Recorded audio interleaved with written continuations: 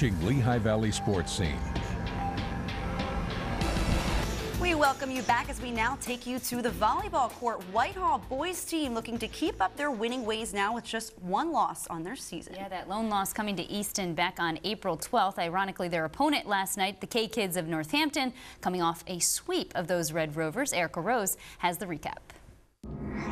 The Whitehall volleyball team may only have one senior on their roster, but that has not been a factor as the Zephyrs enter Monday night's match at 7-1 in the EPC.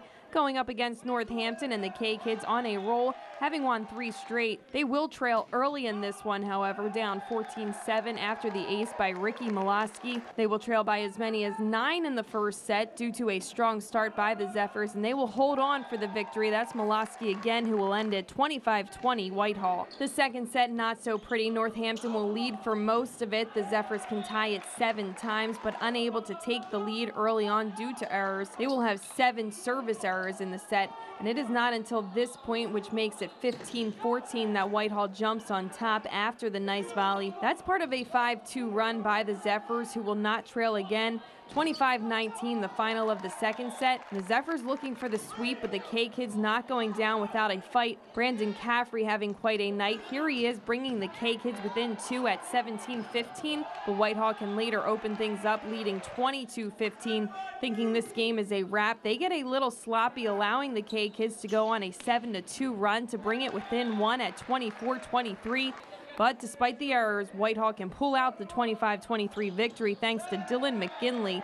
It's certainly something the team will be focusing on. We talked to him a lot about, if you don't have your A game, you got to do something. So, like Dylan McGinley, for example, in the middle, wasn't his best game today, but found a way, to put the ball down, and that was important, especially at that last, the last set there. When you have 34 unforced errors, that's something that we have to work on and clean up. When we get later in the season, you can't do that against the really, really good teams in this league. So, we're going to go back and work on that. Complacent is not a word that the Whitehall volleyball team likes, but it's one they seem to use, especially for that final set, as they nearly let the K-Kids come back and force a 4th one. We were doing really good in the end and got kind of complacent, let them come back a little, and we had to go then. I hate that word, but we use it a lot with these guys. It's just so complacent sometimes, and we got to get better at that. Just when you got somebody on the ropes, you got to end it, and that's something that we have to learn to do. And these guys are very capable of doing that. That's going to be the stressor, I guess you would say, in the next couple weeks. When we get to the postseason. Covering EPC volleyball, I'm Erica Rose, 2 Sports. All right, thanks, Erica. So up next for the Zephyrs, Freedom, and then a tall task against Emmaus. But that's a good Northampton team in there, taking them to the wire in all 3 sets. That seems to be a trend for them this season for sure. Now we're going to switch gears a little bit, going